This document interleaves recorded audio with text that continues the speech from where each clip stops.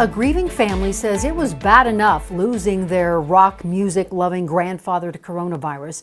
It's worse that the senior care facility where Stephen Morger stayed wouldn't acknowledge how severe their outbreak was. There are 17 deaths reported at that Weld County facility, and Morger's daughter believes more could have been done to save each one of them. And she's speaking tonight with Denver 7's Addie Guajardo.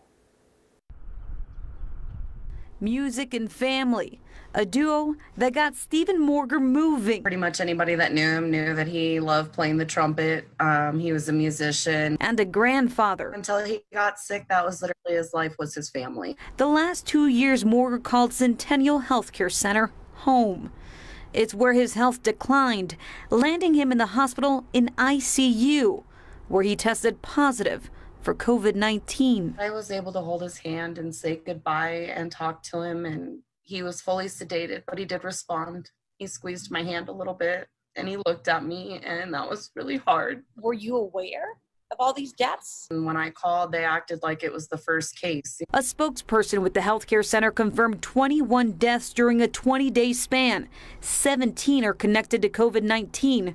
4 were not tested. The coroner's the one that told me that his roommate is the one that he contracted it from. And I guess that's what's frustrating. So far, 21 staff members have tested positive for the virus and 33 residents. Some have since recovered. Kind of shows me that maybe not enough was done when it came to the PPE. In a statement, the facility says they are providing appropriate personal protective equipment, assessing staff health, and working closely with the health department to protect their residents. Ashley says she's not blaming anyone, but hopes to spark a change in the care center by sharing her story. I'm never going to see my dad again. Addie Guajardo, Denver 7.